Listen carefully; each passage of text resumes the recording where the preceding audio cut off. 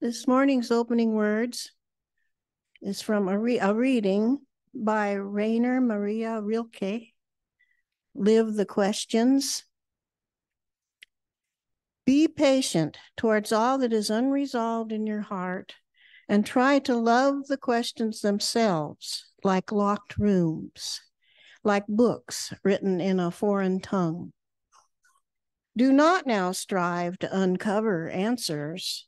They cannot be given you because you have not been able to live them. And what matters is to live everything. Live the questions for now. Perhaps then you will gradually, without noticing it, live your way into the answer one distant day in the future. I now invite you to join. So I heard, well, let's actually open this. Anyone want to open this who hasn't in a while? Holly, would you like to? Thank you. Oh, what is that? A box in a box? Oh my gosh, you can go sit down. This, do you know what this is? It is a crayon box, but it's also the question box, and it only appears once a year. And it sounds like there might be some questions in there. Did some of you get a chance to write some questions down? Oh no. These are all from you all? Okay. Okay, here we go. So what I'm going to do is I'm going to try to go through these real quick, okay? Here we go. Are you, I assume you mean me, a part of the LGBTQ plus community? And so no, I'm not personally a part of it, but I'm a big supporter of it. Do you use Duolingo? Yes. Who put this one in? 277-day streak. Thank you. Spanish. Okay. What do your, oh, okay. What do my feet smell like? Okay, well, who wrote? I'm going to guess what you meant was walking upon this beautiful earth. They smell like flowers, and that's what you meant. Okay. How do I get out of bed? Well, like beautiful flowers. Okay, here we go. What is my favorite flower? Well, I really love the rose. How many people do you think live on this earth? Ooh, well, double question. There's a number, and then how many people are like awake? You know what I mean? Like kind of like consciousness there. I think it's probably like 8.5 billion right now, something like that. A few more just were born. Do you like the McRib? Okay, this is another one. I'm impartial. I'm impartial. What do you eat for breakfast? I really like, what do I like for breakfast? I like coffee, of course. I usually have a lighter breakfast. So coffee, maybe like a muffin or something like that. What do you put on your toast? Wait, do you even like toast? Good follow-up. Actually, I like peanut butter on my toast. And I like peanut butter in general. Do you like cereal? If so, there's a lot of food questions. Do you feed your children? Okay. My favorite cereal probably is some type of Chex, or maybe, yeah, Chex, I would say. Maybe cinnamon Chex. What do you believe happens after we die? Pivot. Wow. Well, here's one way you could answer that. What happens after we die? A lot of people didn't die. And a lot of those people are going to hold your memory in their hearts and try to figure out, how can I live in a way that honors the life that you lived? What happens to us is kind of a big mystery. Some people believe we just die, and others believe we go somewhere else. There's a great, what was that, Let the Mystery Be song. That's a good one to play for your kids at home. But you know, that's the great thing. And that's where our imaginations can kind of come in handy sometimes, because there's no one answer that is right. What college did you go to if you went to college? Was that like an observation? Like if you even went to college? It's a nice smiley face too. I went to DePaul University in Chicago. And then I went to Chicago Theological Seminary, which is also, as the name says, in Chicago. And I studied religion, and I studied peace and conflict resolution studies. What do you think happens after you die? You guys should talk. As a minister, do you get a lot of time with your family? Thoughtful, thank you. I do get a lot of time with my family, in part because this congregation really values me as a whole person. And so when I got here, they saw that I was a younger person with a family, and then Holly came along pretty quick. And so from the beginning, there's been a real generosity of spirit to understand that the goal of me being here is to not burn me out. Okay, we'll add that one later, maybe. How do you personally think humans were created? Oh, well, I really love, you mean from the beginning, maybe, but there's like there's an owl training a little bit later. So there's some of that, how children were created. But humans, I believe in evolution, and all of the great unfolding for billions of years that unfolded is kind of quite a beautiful story. Too long for today, but that's how I believe they were created. How many multiverses do you think exist? Oh, okay. So this is kind of multiverse, like a universe. I would say infinite. I don't think you can have, it'd be weird to just have two. That seems, or a random number. Many of these questions will kind of sound insane. I assume you mean like off, a little different. Don't take any of it personal. Oh, I think that was just from Adrian, or I think that was probably just from Sunny or something. Am I going anywhere for Christmas? No, I'm going to be here Christmas Eve. Good plug. 7 p.m. here with all of you. So I'm going to be here, and then later around New Year's, we're going to go up to Michigan. How many galaxies are in the universe? Well, now you're just like 4. No, I don't. There's more than that. There's more than that. How old are you? When is your birthday? I am 34 years old, and my birthday is way next Friday. I think we're almost done. When were you born? 34 years ago, 35 years ago, next Friday. 1988, I know. What is your opinion on Cap'n Crunch? Middling. What is your favorite candy? Reese's Peanut Butter Cup. Everyone knew that one. What is your favorite Christmas movie? I really like Elf, but I'm also really into Christmas Story with the little boy. What is your Duolingo streak? 277. What is one word you would use to describe yourself? Enthusiastic.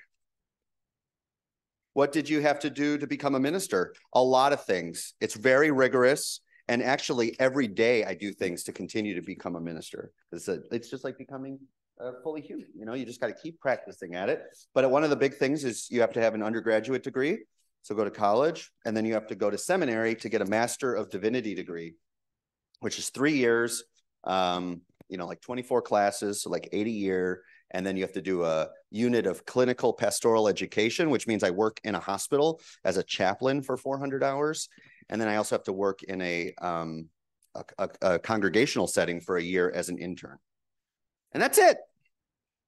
This better be a good ending. Let's see. Oh, how old am I? That's good. How old did you think I was before I said that? I should have done that one. 28. 40. Wow. Okay, just trying to Price is Right it. All right, so we are going to sing our children off to their classes. You're going to have so much fun today, and you all have some tough shoes to follow. So have a good day.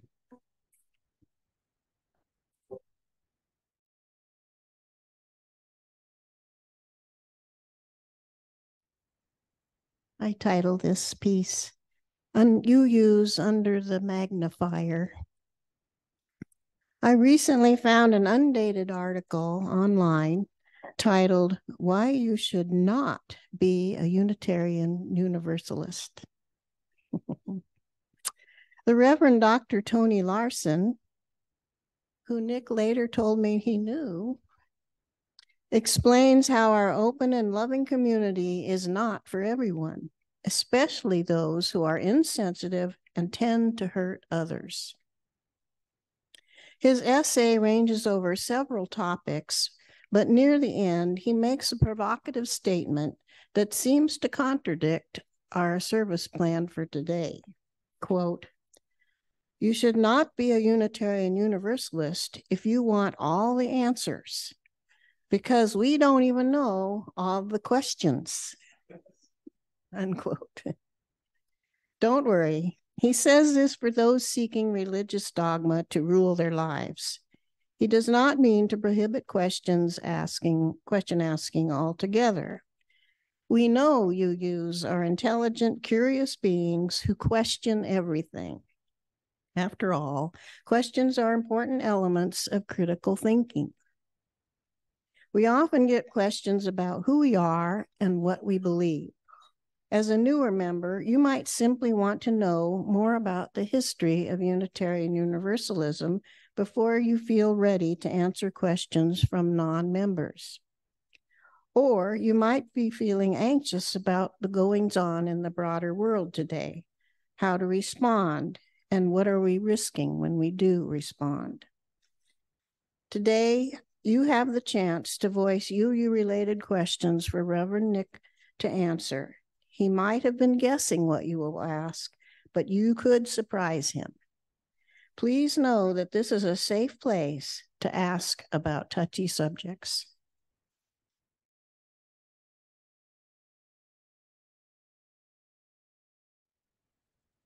So I hope you find this meaningful, useful, humorous, whatever you wish to get out of this. Okay. Have you ever experienced a spiritual place? Where was it? Do spiritual spaces have anything in common?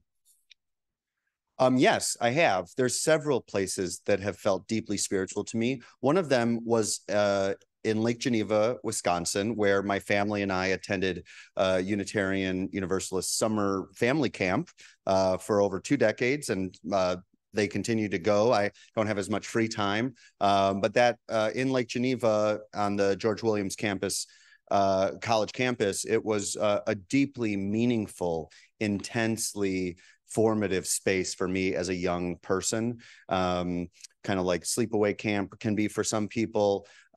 This was a place where I deeply felt nurtured in community, and definitely heard the earliest parts of my calling as a minister, which became more clear when I was 16. I would say some of the commonalities is that there's enough space or spaciousness. That doesn't have to be 3-dimensional space. It could just be like, or it could be silent space. It could be like the temperature is like the right space for you to be in. That really allows for a deep presence. That could look very different to a lot of people. For me, I often find it in nature, which a lot of folks, I believe, resonate with. But I also find it to be when I'm with people I love and care about. So a place like a sanctuary where a congregation gathers can be a very spiritual place. It doesn't need to mean that there are spirits among us, but also that you all are filled with that spark of divinity, as all life is. This is a little bit. Lately, I've struggled with being blessed. We don't have an abundance of money or a 4,000 square foot house with a pool, but my children have safe places to exist and there is food in our pantry. This puts us automatically in the top percentages of people in the world. How then can I justify asking for more, a promotion at work, for example, to move to a nicer neighborhood, etc.? It doesn't feel wrong. It doesn't feel wrong to want more out of my life or want better for my kids. But at the same time, I feel disgusted at how blessed we are and how little we've done to deserve it. So first, your feelings are valid, and these are feelings that so many people have, which is an important thing to know, that there are people in this room who didn't write this card that have thought this and felt this deeply. There are lots of layers to this, not the least of which is our systems of privilege and oppression in the United States and in the world that do create that sense of like whether you've earned it or deserve it, as you say.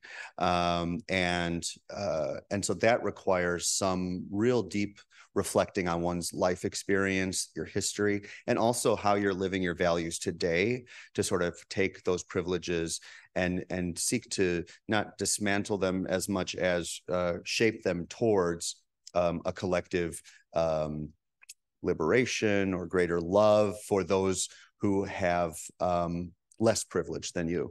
I think it's important to differentiate what you've said about, the move towards kind of this unattainable American dream that just keeps getting bigger, and it's very consumeristic or capitalistic, and this idea of understanding the centrality of your kids and the importance of your kids, and the lower Maslow's hierarchy, that, hey, it's pretty, that's a critical piece that we shouldn't neglect.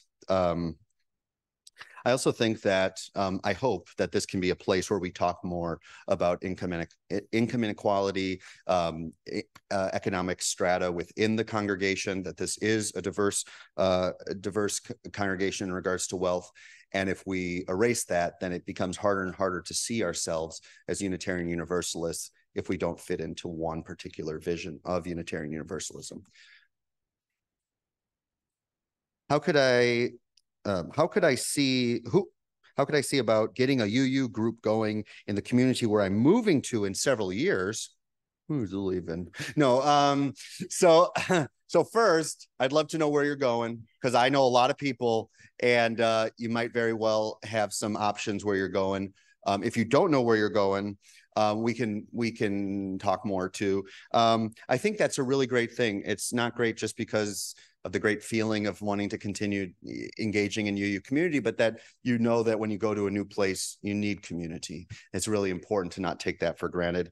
There are resources online of like looking up where UU congregations are and things like that, and I'd be happy to do that. Most of that is on the uua.org website. What is the most difficult aspect of being a minister? I would say having a loose, an open hand, a loose hand on relationships and time and things. People come here for a short amount of time, or they're here for decades. I've been here 6 years, and it's hard when people pass away, and losing those people and feeling like I got only 6 years when some of you've known each other for decades. It's a hard thing, to acknowledge the fleeting passage of time, and also that people move away, so it's a recognition, I think, that to not take for granted community, to savor every moment we have together, and to tell each other how we feel and what we mean to one another.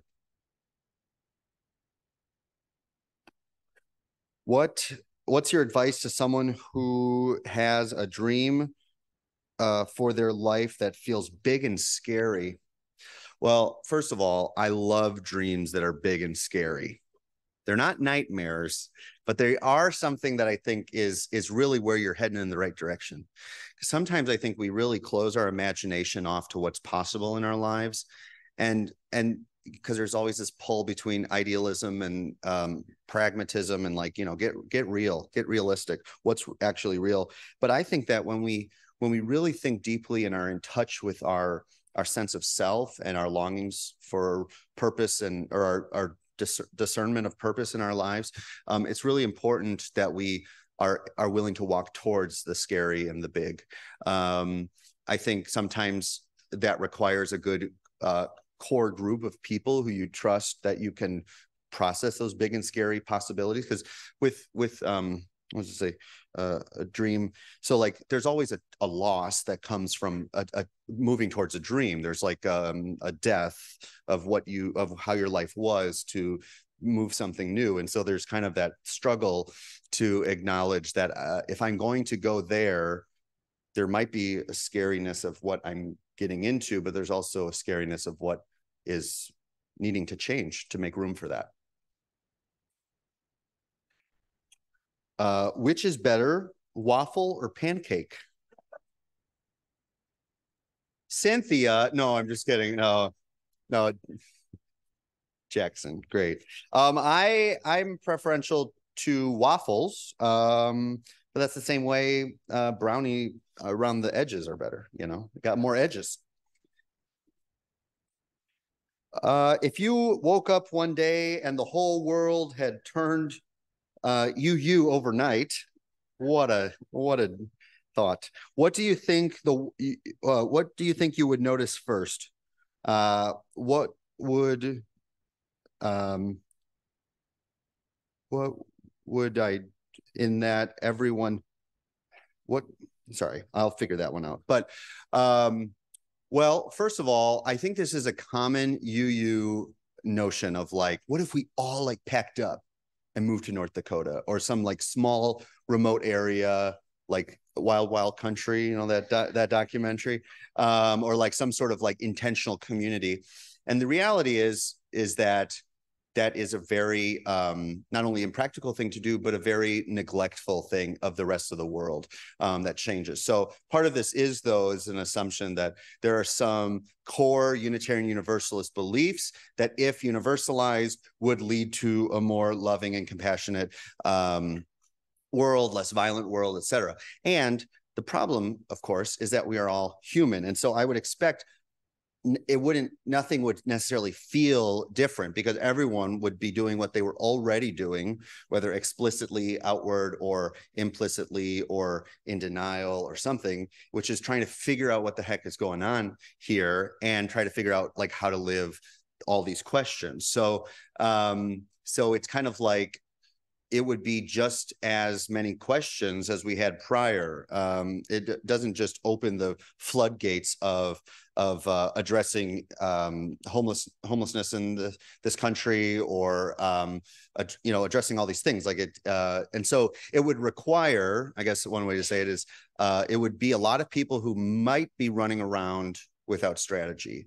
The goal would be, I hope, day 2 would be us really starting to get more strategic and thoughtful, which is why I'm like the visioning sessions and such, so that we can't just get these big good feelings, but we actually have strategy to integrate and measure difference that we can shape in community here and beyond these walls. We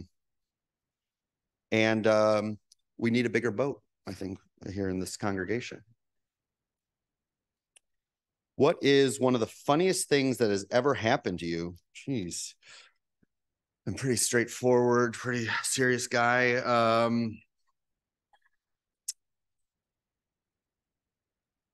Hattie is much better at like short-term memory and such, like it's got to be something related to our kids and, like, I don't know, honestly, like I try, there's kind of like situational humor. It's more like Jerry Seinfeld. And then there's more like, boom, boom, and it's like, and like, I sort of like try to see the lightness in everything along with the solemnness. So, and I usually just kind of am moving on to the next thing. I try to look for the next joyful moment.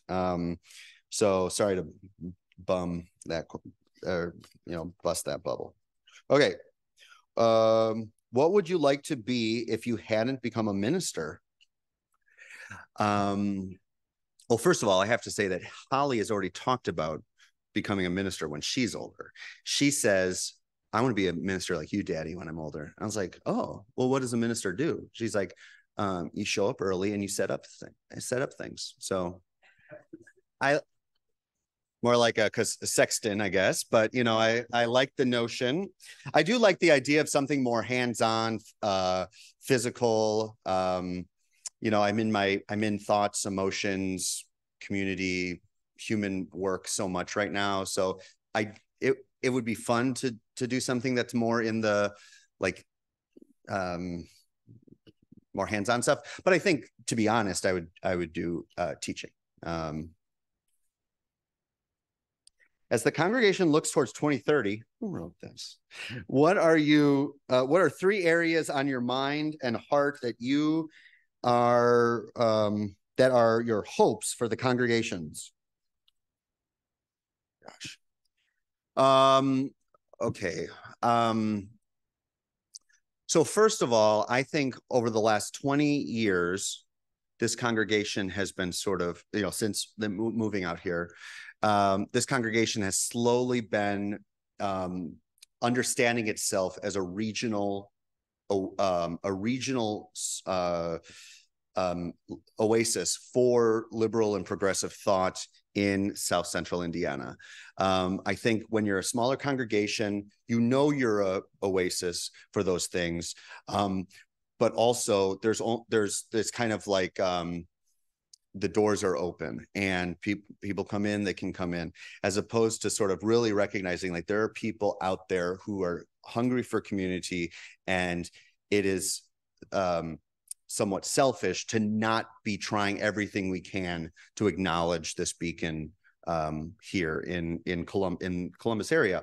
So I think one of the things, the first thing would be that we are more radically and unapologetically visible as Unitarian Universalists. We acknowledge that like when we do things, it's from some type of moral or philosophical core, that drove us to that, which again, maybe this isn't that influential on your lives, but more likely than not, it does shape a lot of the ripple effect of things you do. So I think we'd be less self-conscious in talking to people about Unitarian Universalism. I think we'd be more invitational and not see that as proselytizing or concern, and see that as like, why would I go and have this great morning experience and I see my neighbor every day just kind of being alone after her husband died, and it's just sort of like, well, I'm just gonna not tread on her.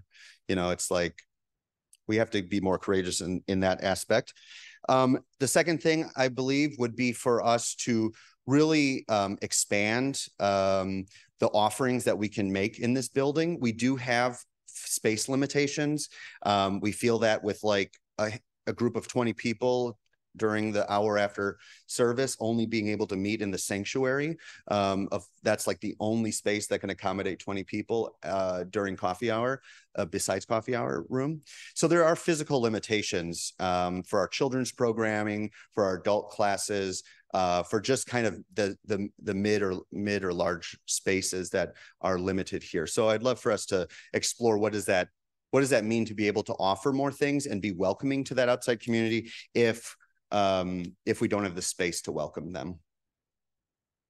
The third area I say would be for us to really think about what it means to be in a interfaith campus, to not see that as just, to see it beyond what it is, which is a great way to like have proximity to other people and use shared space and stuff, but to actually think about what does it mean to grow as a Unitarian Universalist around people who are grounded in a different religious history or spiritual teachings or whatever.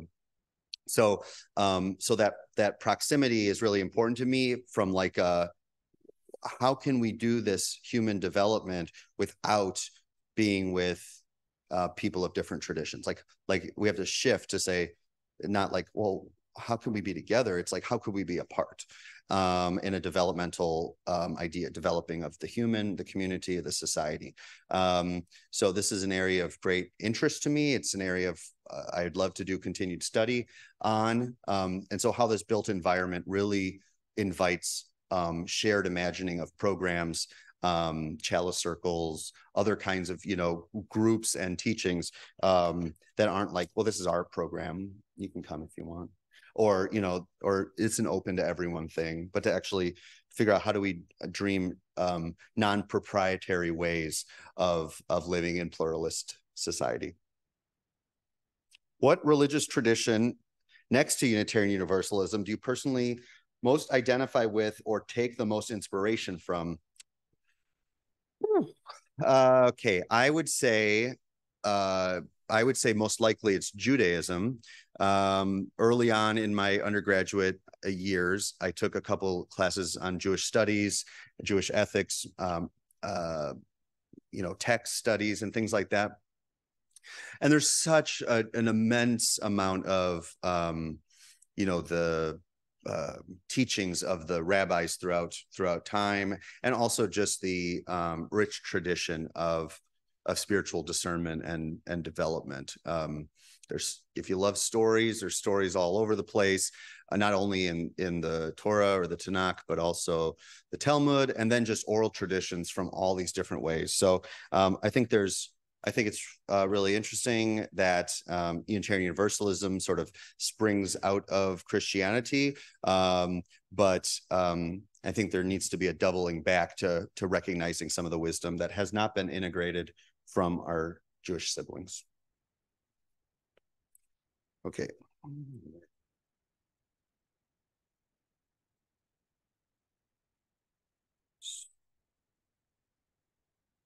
Maybe it means thoughts on Interfaith Campus. I'm going to just wing it. I think the Interfaith Campus is just, we can't take for granted how rare it is to have 5 organizations choose to be in community, again, of differing levels of intimacy between our organizations. That is a global phenomenon, and definitely a phenomenon in the United States and in Indiana. And if we start treating it like that, how do we see ourselves as model experts for helping build more pluralist communities beyond this area? Before COVID, there were hikes. I did go on a hike with some of you, often, maybe like once a quarter. I would love to redo those hikes. That would be a great thing to put in the January program guide. Submissions due December 20th. But like a quarterly hike is a great thing. And it's a fun, we just like meet up somewhere, or we can meet here and carpool, something.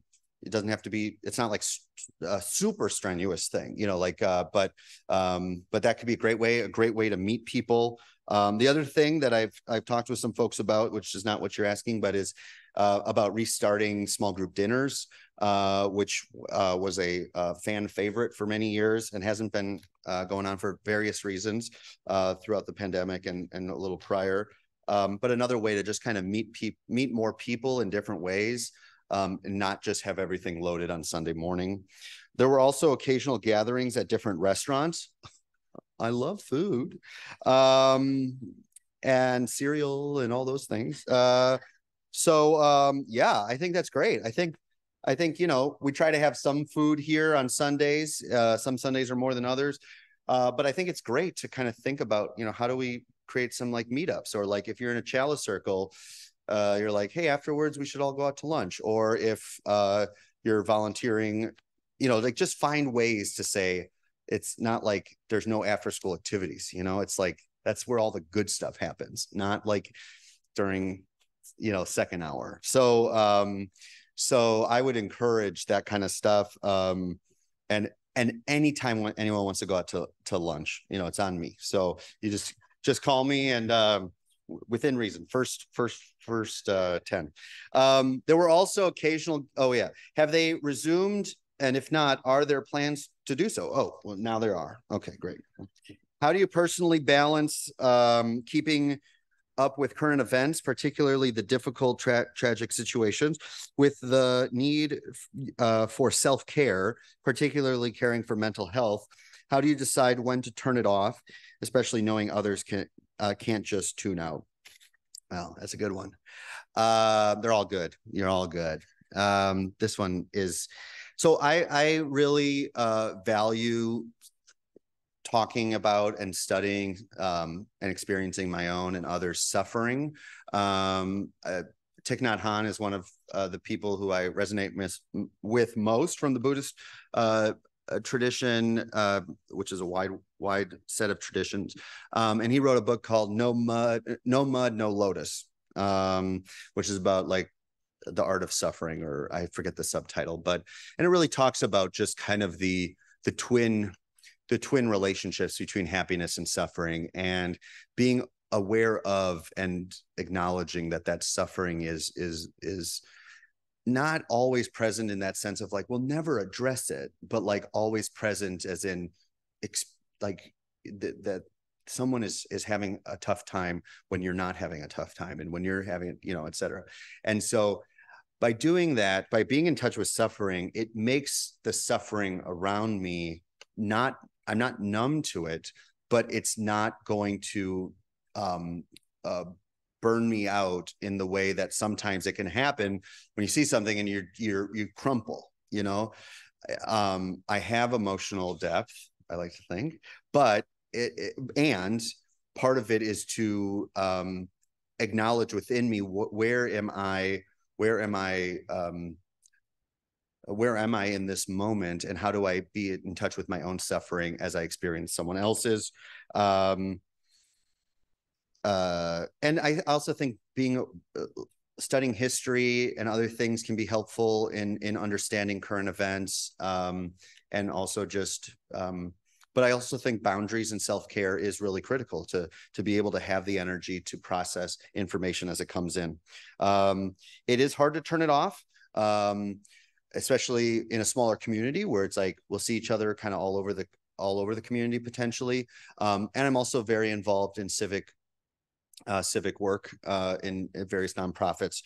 But ideally, or not ideally, in reality, almost every night I put Holly to bed. So there is that primacy of commitment.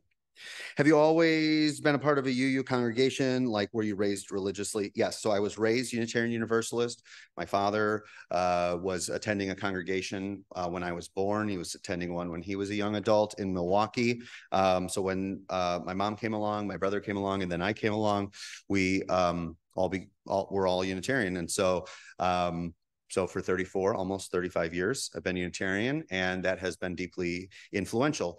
And I went intentionally to a Catholic university and a Christian seminary, as opposed to a state school and a UU seminary, in part because of the value of learning among diverse religious folks, including folks I completely disagree with. I am feeling more and more pessimistic about the state of our nation and the world at large. Is there anything you can share that would make me feel more optimistic?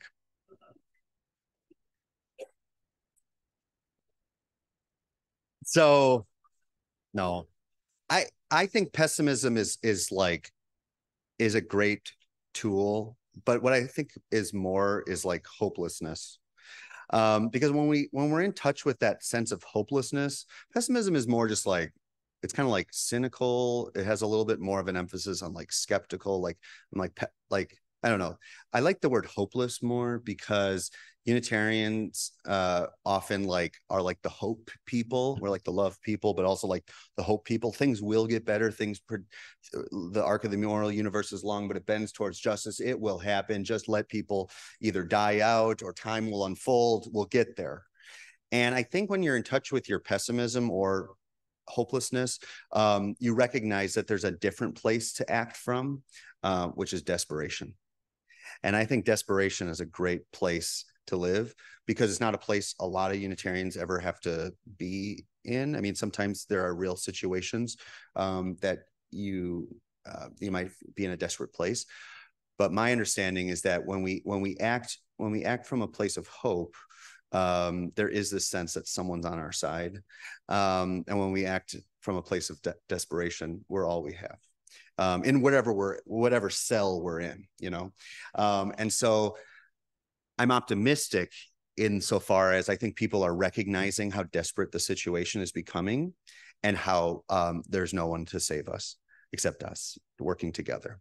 That might be pessimistic, or it might actually be liberating to recognize that we have the abilities to alleviate suffering from those around us, not to eradicate suffering, eradicate hate, white supremacy, all these things, but we do have the ability to lighten the burden and pain on our communities if we choose to recognize our power. What is the history of the two tapestries hanging on the wall? Great. So these were gifted to us by the Jewish congregation that continues to meet in our building, Sharei Shalom. And they were put up in the 8th Street Church, which was where you all were before building this building. Oh, is that wrong? I'm sorry. Oh, yeah. Yeah. Some have, some weren't. It's the 8th and Franklin building. 8th, it's in between Franklin and Washington. It's this little tiny church. And these were up in some of the stained glass, window areas. I think for a lighting issue as well, but it was a really beautiful addition, and it continues to honor our relationships. So you can see them either menorah or similar concept to a menorah, Star of David, etc. I think there's some other references, maybe corn, maybe some other things, and that would be a great thing to think more about, because it's a great thing honoring our relationships. Okay, last one. If you could have any superpower, what would it be and why? Oh, let's see. I